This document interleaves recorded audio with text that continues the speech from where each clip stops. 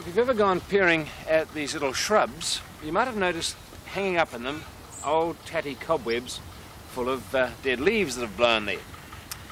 And if you look more closely, you'll find that's not exactly the full picture.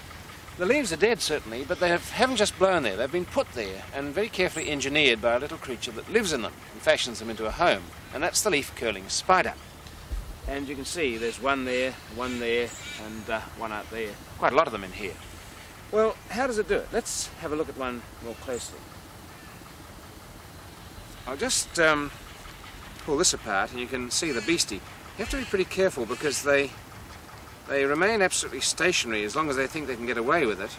And when they know their cover's blown, they take off like a rocket, and you often can't see them. But you can just see if I open that up there, the long legs that are poked out of the leaf, and they are rested on the web to feel the vibrations of any insects.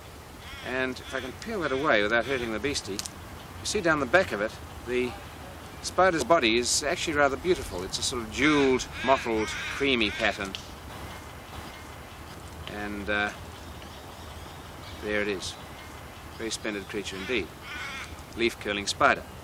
That's going to trundle off now and drop to the ground, but it won't be disadvantaged without this leaf at all. It can easily make itself a new home.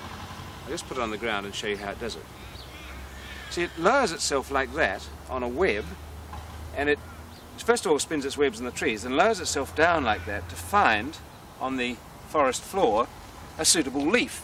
And you'll see a lot of them are lying around here. Things like that or that.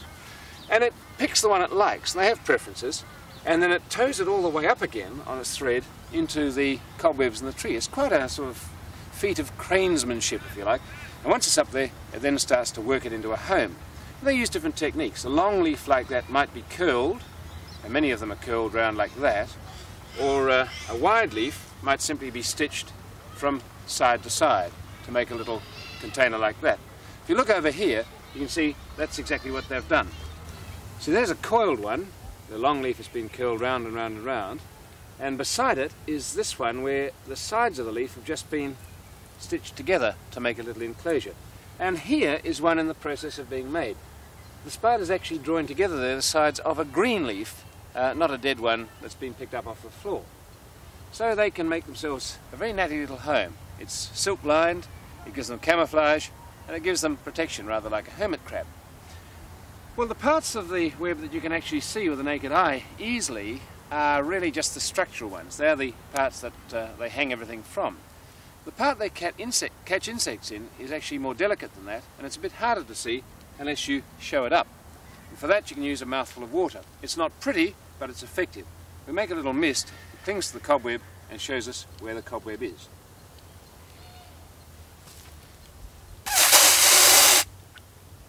And there you have it, little droplets all over this very, very fine mesh that's the true cobweb for catching the insects. They fly into it, the animal's sitting there in its little leafy shelter, its long legs perched on the web, it feels the vibrations, rushes out, and there's breakfast.